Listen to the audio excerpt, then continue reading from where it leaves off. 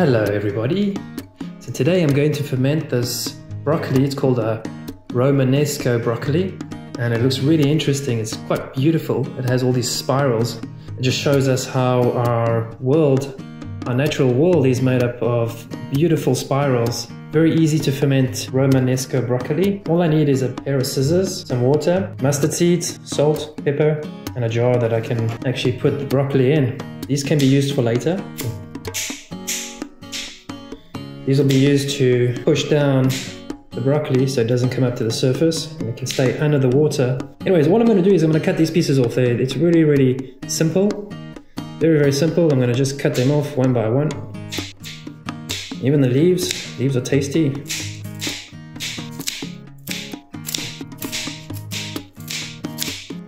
That we can also use to push down all the broccoli. They're beautiful. Perfection.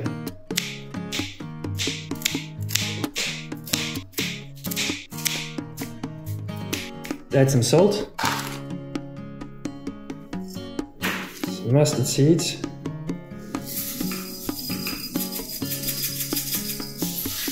Some pepper. Mineral water.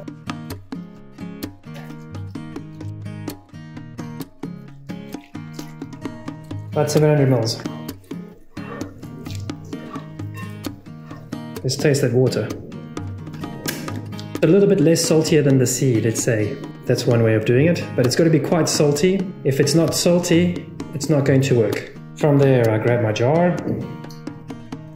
Oh, this goodness. Romanesco broccoli tastes really, really nice when it's fermented. I gotta say, I wasn't a big fan of vegetables growing up, and I actually just ate them because I knew they were good for me.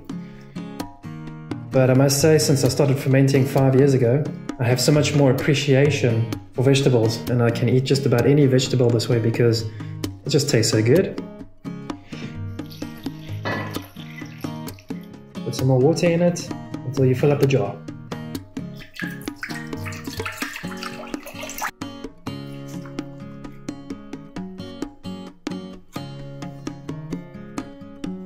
So once that's done, you take these pieces. What I can do is I can cut it in half. And take this piece, put it here, push down. Take this piece, put it here. Close the lid.